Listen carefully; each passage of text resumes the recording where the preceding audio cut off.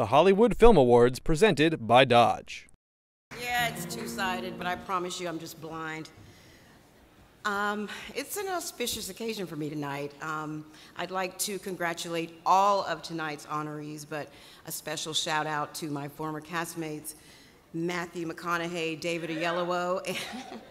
Hey, Matthew. Yes, sir. And Michael, sorry, and Michael B. Jordan. Yeah. But I have the great pleasure of presenting to Sandra Bullock. So I thought, what could I tell you about Sandy that you don't already know? When I first worked with her on A Time to Kill, she was already a beloved movie star, and I was a fan. I was also a PA in extras casting, and a good friend, Tate Taylor, also a PA, but in the production office, knew that I was like dying to meet Sandra Bullock.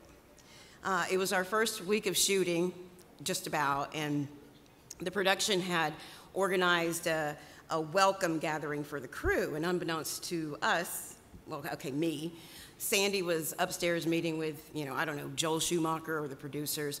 The point is, sorry about that pee-pop.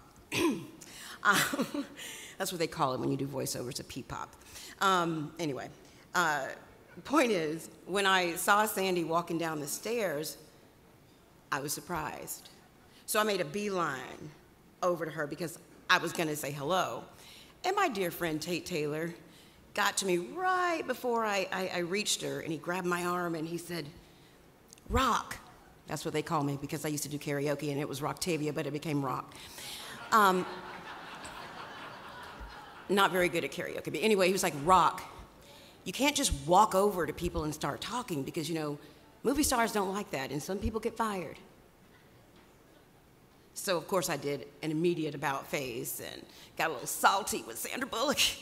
My heart was broken because I thought, really, they fire you for saying hello to your favorite movie star? Well, I am not saying hello to Sandra Bullock ever. A couple of days later, our paths crossed again, and I cut her a wide berth. I was watching her, but I didn't say hello. And I turned around, and we somehow were, face to face, and she said, "Hey, I'm Sandy, we haven't met." And my heart stopped because, I started looking around and thinking, oh my God, are they gonna fire me? I didn't say hello to her, she said hello to me.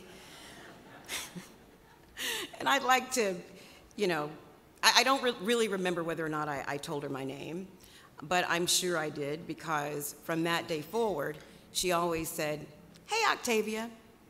Now, I'd like to tell you that I was somehow a special case, but I wasn't.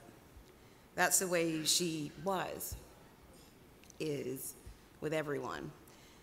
It was great for me spending that summer with Matthew, Sandy, and Sam because they taught me a lot.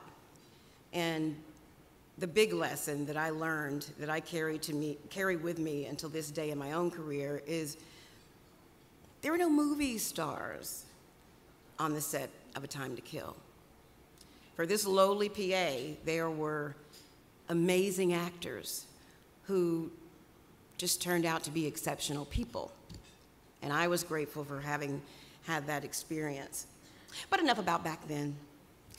This year, Sandra delivers a stunning performance that critics and audiences are calling a true tour de force. And I happen to agree. In the acclaimed and record-breaking hit, Gravity. Now, if you're one of the 3 people who haven't yet seen this film, you're in for a treat, and I'm sure that after this ceremony tonight that you're gonna make your way to a nearby theater. But for the rest of us, here is a reminder why the Hollywood Film Awards named Sandra Bullock the Best Actress of the Year, and why she is already being called an Oscar favorite.